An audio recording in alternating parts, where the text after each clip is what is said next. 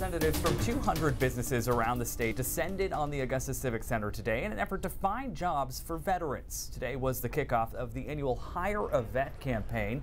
The goal of the event is to have at least 100 employers hire at least 100 veterans in 100 days. That's November 26th. Representatives from the state also attended the event. Governor Janet Mills was joined by the commissioners of the Department of Labor and the Department of Defense, Veterans and Emergency Management. The event has been going since 2015, and officials say they're happy to help people who've served the country find good work.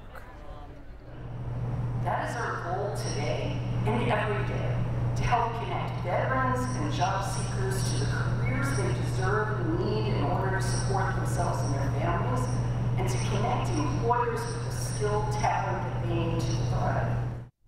Last year's event, which was partially virtual, led to 166 employers hiring 217 vets. And the success from the virtual events last year led to the partnership with some virtual events for this year.